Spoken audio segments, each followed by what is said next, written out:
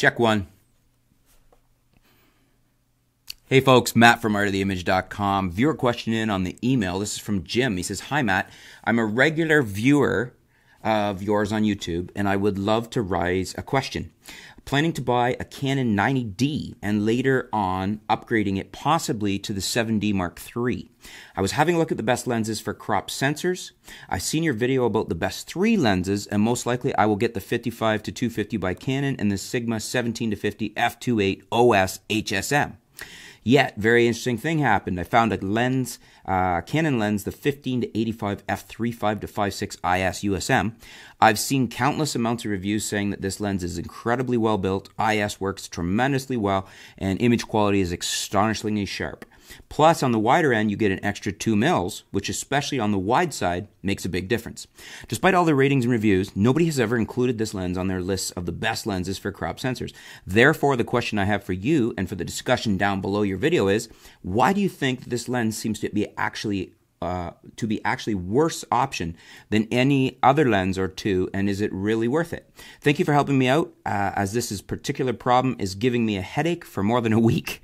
Kind regards from Jim, who lives in Italy, is employed in Ireland, but is in fact from the Czech Republic." Well, thanks for your question and your email, Jim.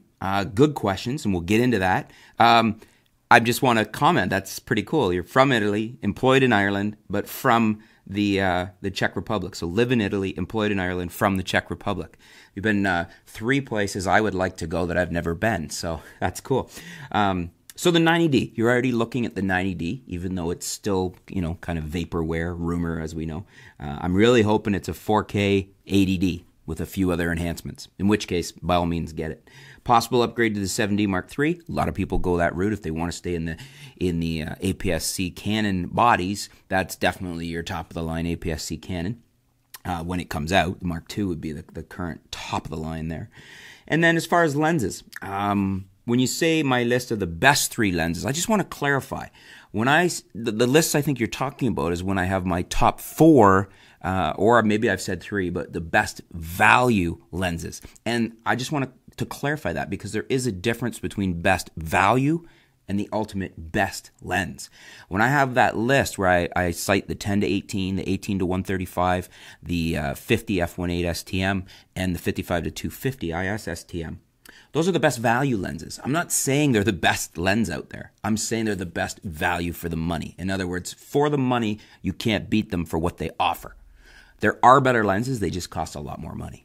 And that is where we're going to be going with the answer for you about this Canon 15-85. When I pop over to Amazon right now, that Canon 15-85 is $799 US.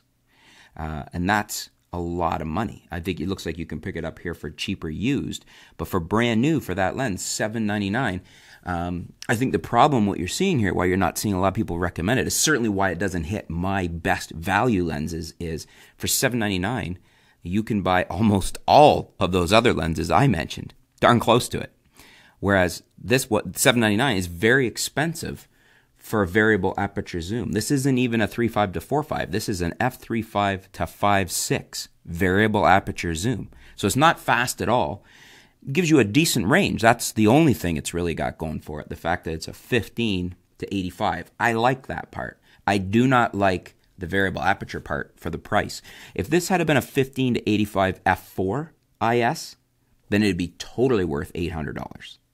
It's not worth $800 in my opinion. It's not good value in my opinion when it's a variable aperture zoom. And that's, I think that's the answer to your question, why you're not seeing anybody else recommending it really. It's a decent performing lens, no doubt about it, but it's a slow lens for $800. So I would much rather have the Sigma 17 to 50 f2.8. Faster lens, less range. If I really want more range, I'm going to go with the 18 to 135. Gives you even more range on the telephoto end. When I pair that with the 10 to 18, I'm covered from 10 to 135, and it's still costing me less than that single lens. So there's the crux of the matter there.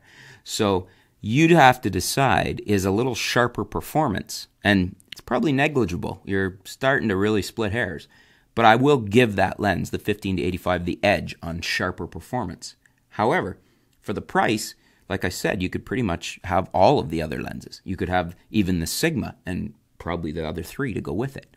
So that's where we're talking about value. So you have to decide, for a slower lens, are you willing to pay that much more money for a tad bit sharper? I'm not, because those other lenses are good performers and much better price. And that's why you're not seeing other people including that in their recommended lenses. It's too much money for what it is for the price. So I will throw it back to you folks, though, as I always do, to our viewers. Do you agree with me? Do you think that I'm correct? And that's why you're not seeing that recommended a lot? Do you agree with my assessment that for the price it's too much money? Especially, I mean, the crux here is if it was an f4 constant aperture, it'd be a great value. But for a variable aperture all the way to 5.6, I think that's far too much money for a 15 to 85 crop sensor lens. Do you agree with me? Do you disagree? Let me know in the comments below. Let's discuss it. What do you think about these lens options? I like Jim's option of going with the Sigma 17 to 50 f2.8 It's a faster lens. It pairs nicely with the 55 to 250. The other option, if you wanted to, would be to go with the 18 to 135 Canon, the IS STM. Great lens too. Not as fast, but a longer range. What would you guys do? Let us know on that one as well. Let us know in the comments below. Let's discuss it. Always great to hear from you guys, helping our viewers when they write in with questions just to get a more rounded opinion. Not just mine, but you guys chiming in, sometimes pointing out things I might have missed. Thanks for your question, Jim. I'll be looking forward to hearing what everybody has to say in addition to my answer for you. And stay tuned. We'll be back soon here at artoftheimage.com.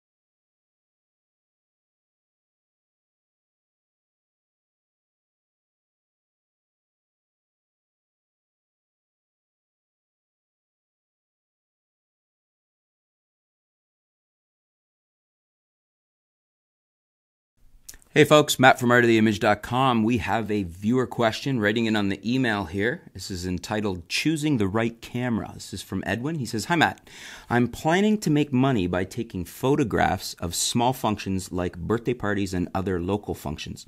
The thing is that I lack a camera. I can afford up to $750 to $800. In this range, could you please suggest a camera and some good glass? Your show is very informative and also the presentation is very pleasing. Keep updating new reviews. Thanks for reading the mail." Okay, so thanks for your question, Edwin. Good question. What would you buy if you wanted to start essentially shooting professionally for $750 to $800? Now, I'm going to go against the grain that I would normally say is that you need two bodies, because in this price range, you could either borrow something or rent something for a second body.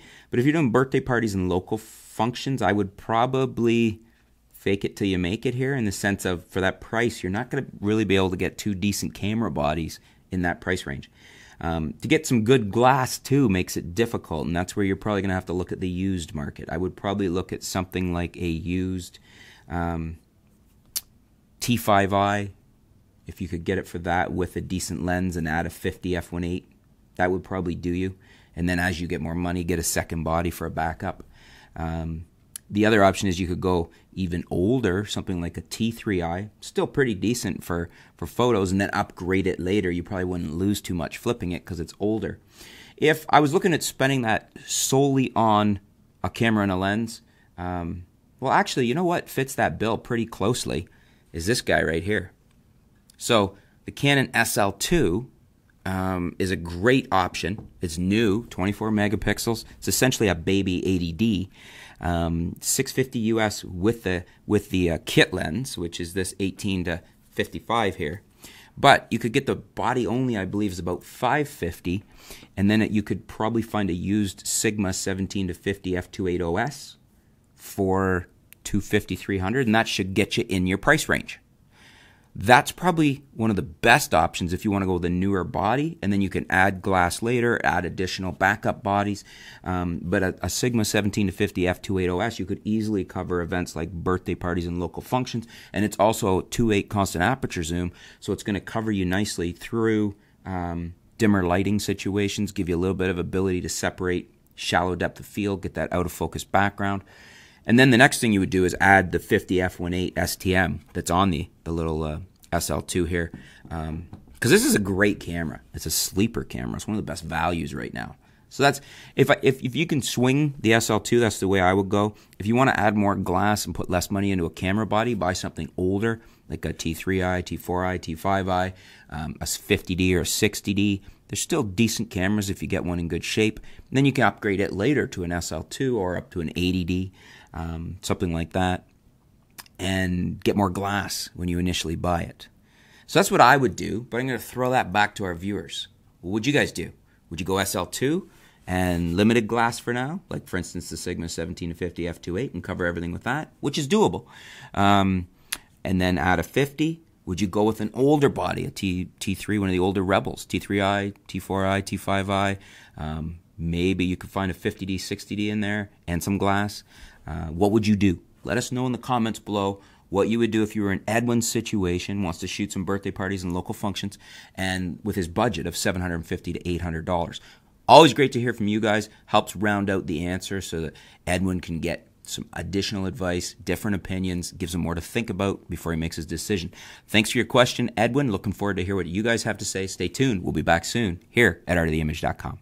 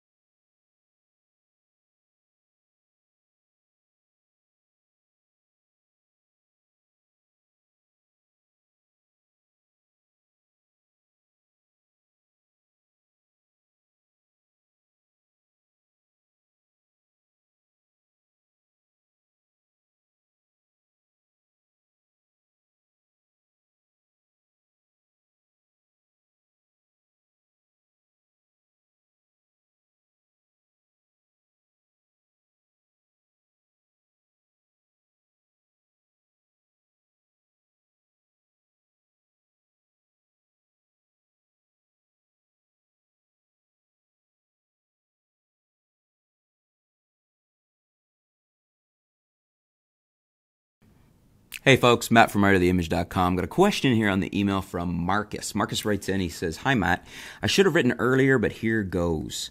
Back to the should have written earlier point. The headline is entitled, "Emergency. Urgent advice needed. Purchase tomorrow morning." I'm not sure I've made your deadline, but I'm going to answer your question for you anyways, because you have an interesting question here. "I should have written earlier, but here goes. I really would appreciate your advice. I currently have a Fuji X Pro 2 and a host of lenses, big and wonderful, and also an original Mark I Sony RX100. Here's the problem. The Fuji is so good that I now never use the Sony.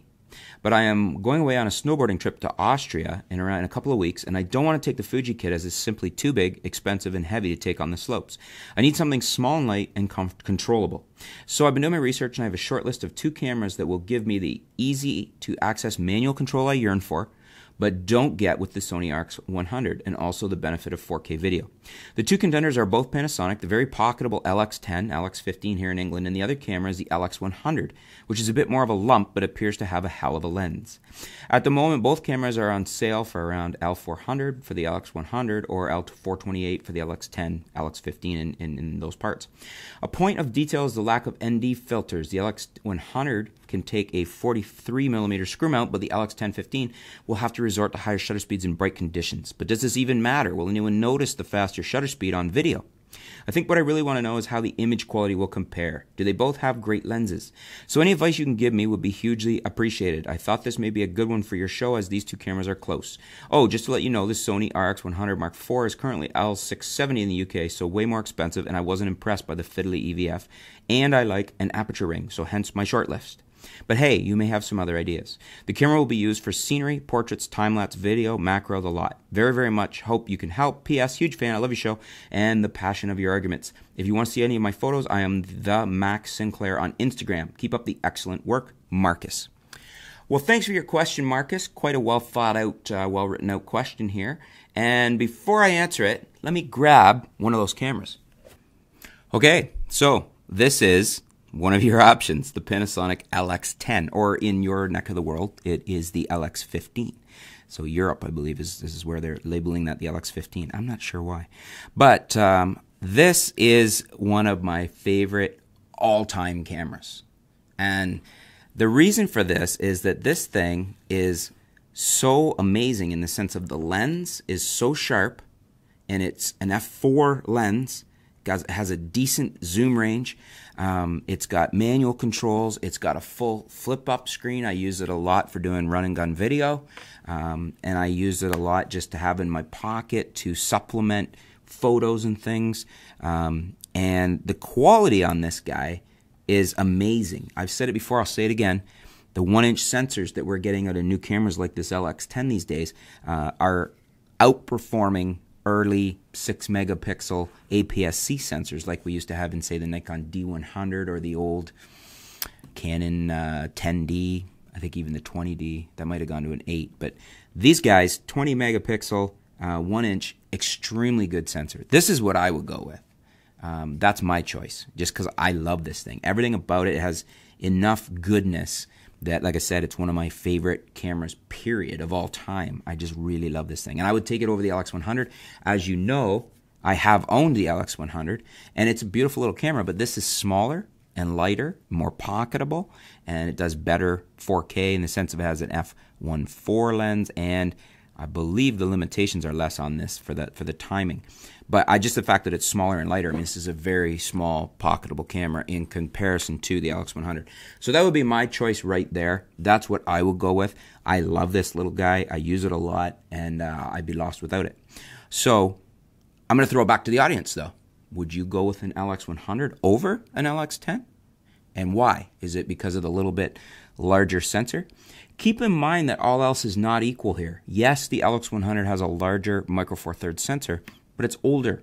So this LX10's newer, smaller sensor is probably much closer to on par with the older micro four thirds sensor in the LX100.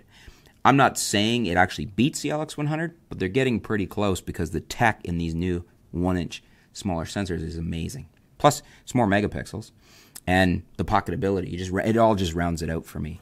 But what about you guys? What would you guys do? Would you go with an LX10 or an LX15 in Europe over an LX100? Or would you go with an LX100? Let us know what you would do and why. Leave it in the comments below. Let's discuss it. Let's help out Marcus here. We want to help him out, make his decision, and interested to hear what you guys have to say. Thanks for your question, Marcus. Stay tuned. We'll be back soon here at artoftheimage.com.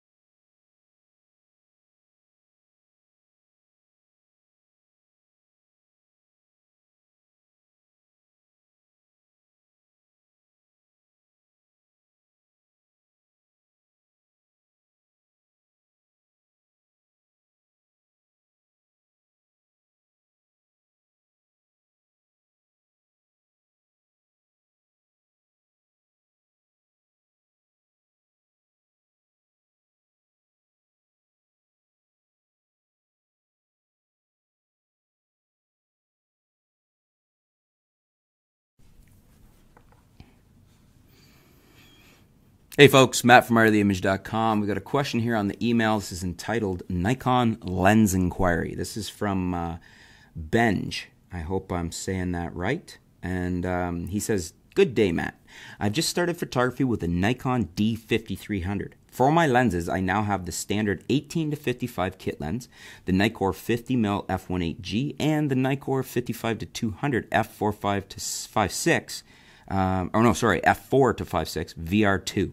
I'm planning on buying another lens, and I'm thinking of going for a wide-angle lens such as the Nikkor AFP 10 to 20 f4.5 f to 5.6 VR, so variable aperture. But I'm also thinking of upgrading from the kit lens to the Sigma 17 to 50 f2.8 OS because of its fixed aperture. Which do you think I should buy? The Nikkor 10 to 20 or the Sigma 17 to 50? I've been a follower of your YouTube channel, and I love your videos. Please keep it up. Thank you very much."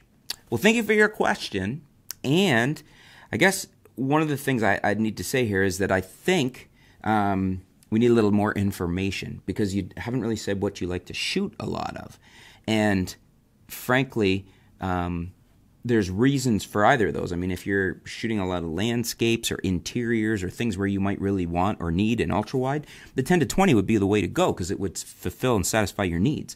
If you're mostly shooting events and portrait work and like weddings and things like that, then the 17-50 would be a better option because you don't need an ultra wide and you'd benefit from the constant aperture f2.8 OS, optical stabilization, their version of VR. So, and I love that lens, by the way, the Sigma 1750. For those of you that are regular viewers of the channel, you know that's one of my favorite all-time lenses for a crop sensor body, such as, a Nikon 5300 like you have, or in the Canon side, you can put it on any of the crop sensors, an 80D, 70D, 77D, T7i, you name it.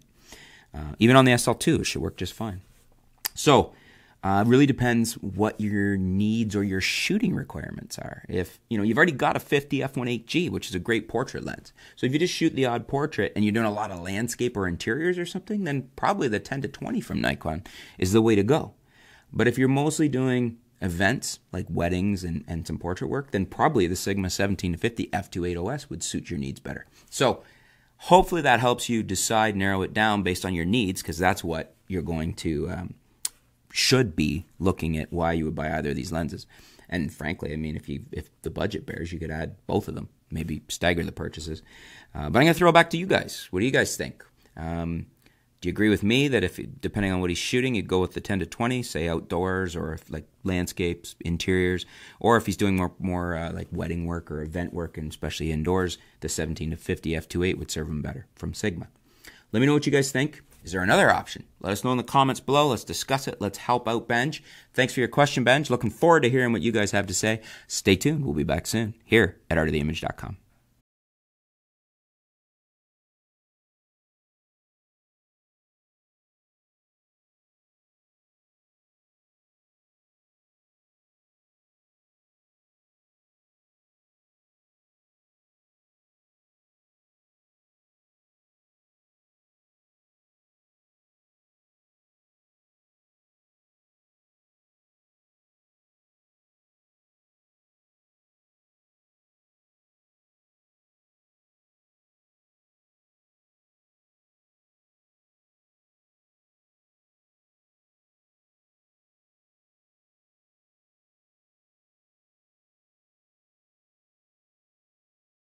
Hey folks, Matt from artoftheimage.com. I have a question here on the email from Attical. I hope I'm saying that right. He says, "Hi Matt, I'm a big fan of yours, learning a lot from your videos. Thank you.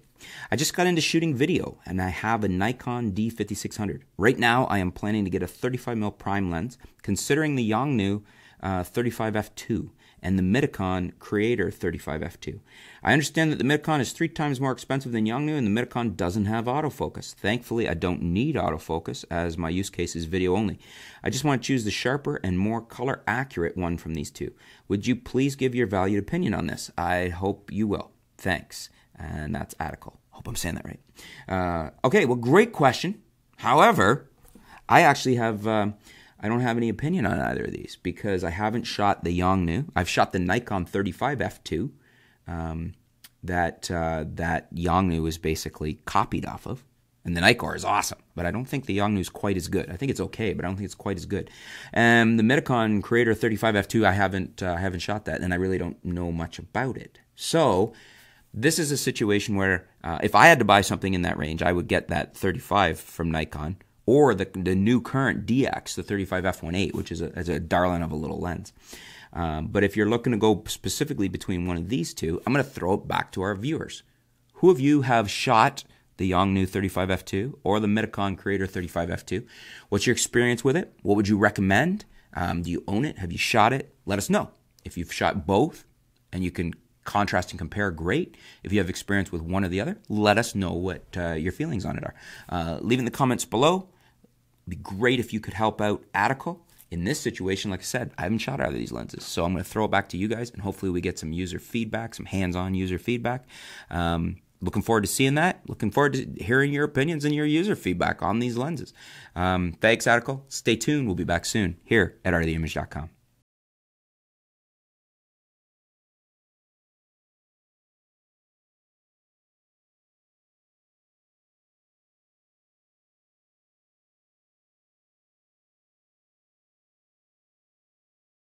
Hey folks, Matt from artoftheimage.com. Got an email in here from Maninder. I hope I'm saying that right. Hey, I saw your last video about the Nikon D7200. Loved it.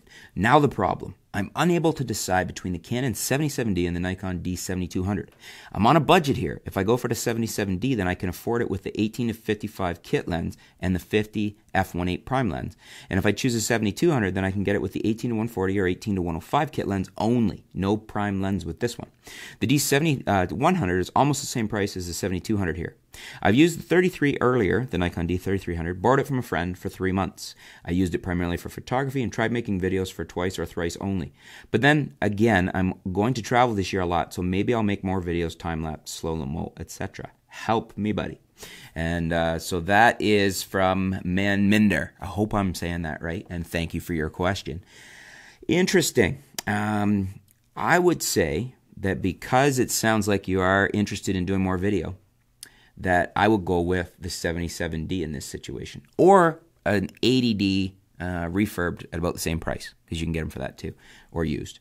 The reason I would do that is I like the Canon, as I've said before, better for video than I do the 7200. The 7200 is a phenomenal photography camera, and I would have no questions or problem recommending it as a solely photographic tool. In other words, you just want to shoot photos with it. It's okay for video, but the 77D with its articulated screen and its dual pixel AF, it's a much better video camera. So, and it's also a very strong, very good competitor in photography. So as soon as you throw video into the mix, the 77D is coming out ahead, in my opinion, and that's the route I would go. I would get the 77D. I wouldn't get the 18-55 lens. I would somehow finagle it, whether it was a 77D or an 80D refurbed, and I would get the 18-135. There's nothing wrong with this lens. Here it is here that came with the SL2 that I have sitting there. It's just, I think the 18-135, you can usually get it for a little bit more money with a kit or used, and it gives you much more reach, and I'd rather have it. And then the 50mm f1.8.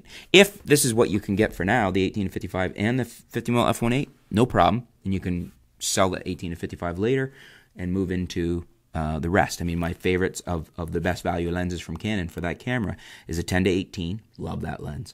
The 50 f1.8 STM, which is on the SL2 there. The 55-250 IS STM, which is right here. And then I like the 18-135. But the setup I have here with the SL2 is with the 18-55, as you're suggesting, because that's the kit it came with. So it's an all right setup. I just happen to like the longer reach on the 18-135. I think it's a better walk-around lens for the focal length, the extra zoom. So that's what I would do. I'm going to throw it back to you guys. What would you do? Do you agree with me? Would you go with the 77D or a used 80D? Even an SL2 I would maybe consider. I really like this SL2, by the way. So let me know what you guys would do in the comments below. What would you do and why? Let's help out Manminder, help them make this decision. Always good for our viewers when they're writing in to get advice from various people. Sometimes you bring up points that I hadn't thought of, and then you get to flush it out more when you're making your decision, which is better for our viewer. Thanks again for your questions. Stay tuned. Looking forward to hearing what you guys have to say. Back soon here at artoftheimage.com.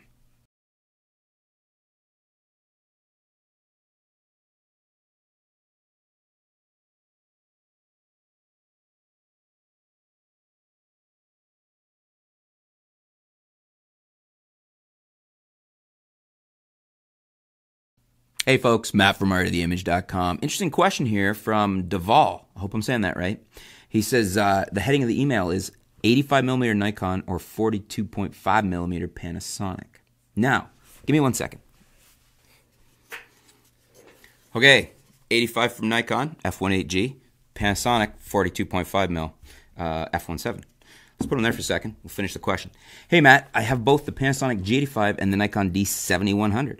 I'm trying to choose between the Nikon 85mm f1.8 or the Panasonic 42.5 f1.7. I was wondering what the difference in bokeh would be like, as I primarily use my Nikon for photos due to higher resolution and my Panasonic for video. I understand the Panasonic has dual IS with this lens. It is much lighter, but was wondering about bokeh and overall IQ between the two. Also, would the Panasonic lens be more useful in video too? Kind regards, Duvall. Thank you for your question, and a little bit of a loaded question here because we're talking about a Micro Four Thirds system compared to a Nikon system, but you do own both, and it's a valid question. frankly, I would go with a 50 if I was shooting, if I was trying to get that focal range on the 7100. The 85, it's nice on the 7100, but you're looking at closer to like a 130 or something with that 1.5 crop factor. So more expensive, and you could get a 50 f1.8G or a 50 f1.4D on the 7100, and I think it would give you closer to what this is doing on the G85. So the 42.5, because that's essentially an 85mm lens, right? 2 times crop factor. So that's the two lenses there, and there is quite a difference. And if I was going to take these on a backpack, I'd rather have the G85 and this little guy. If I'm going for, though, like you're mentioning, higher resolution and bokeh and overall IQ, yeah, you're going to get the bokeh actually on this is phenomenal. I wouldn't give the Nikon the edge just for bokeh. They're both beautiful performing lenses for bokeh, but this little 42.5 from Panasonic, the f1.7, has some of the nicest bokeh I've ever seen. The difference is going to be between the two is that because you have an APS-C sensor versus Micro Four Thirds, you're going to get a little more shallow depth of field using the 85 than you are using the 42.5. You're also going to get a little more compression because it's longer, right? Field of view, effective field of view is longer. It's a longer lens, period. So overall IQ, so bokeh, I like them both. And actually, the Panasonic is one of my all-time favorite prime portrait lenses, and I love the bokeh. So that's saying something right there, okay? That said, too, I love the 85, especially on full frame, on the D850 or on the D610, D750, you name it, 810, everything I've shot this on. It's a beautiful lens. So for bokeh, it's a toss-up for me. Actually, I almost lean towards the 42.5. I love how tiny and amazing this little lens is. Plus, it has the ability for IS, right? So you've got this is a power OIS lens, and then you've got the IS in the body for the G85. So there's an advantage right there. Overall IQ, I'm going to say that because of the larger sensor in the 7100 paired with a full frame lens that you're using the center of, because it's a crop, you're going to get better overall IQ out of the 7100 and the 85. So, but that's not to knock this guy, because this little 42.5 f1.7 on the G85 delivers phenomenal portraits. So in real world shooting, I love it. And it's a hard press to say which one I would go with there. I mean, G85 is smaller and lighter, and I love that lens. If I was pairing this with the 7100, it doesn't have quite the shine for me. I would actually put a 50 on. But if I had the 85 on a full frame, then I'd be really loving that too. So it's tough. Because you're thinking about doing video, yeah, that is useful for video. It's a little long for some people for video, but as long as the fact that it's an 85 equivalent is still useful for you as far as the field of view, then that probably turns the tide towards the Panasonic, in the sense of you're going to be using your G85 more than your 7100 for video, so then you probably want to buy the Panasonic. So in the end, specifically for you, I'm thinking Panasonic 42.5, and I do love this little darling. However, I'm going to throw it back to you guys, to our viewers, our regular audience, and even if you're not regular, if you have experience with either of these, or if you have an informed opinion, let us know in the comments below. Let's help out Duval. Which way would you go? He's got a 7100 from Nikon. Would you go with an 85 f1.8? Or would you go with a 50 like I suggested? Or he's also got the G85, which I'm filming this with right now. Would you put the 42.5, one of my favorite all-time lenses, one of my favorite all-time portrait lenses, on the G85 and go with that? Because it does, as I said, tip the scales because he wants to shoot video with it. Let us know what you guys would do and why. Comments below. Let's discuss it. Let's help out Duval. Thanks for your question. Stay tuned. We'll be back soon here at artoftheimage.com.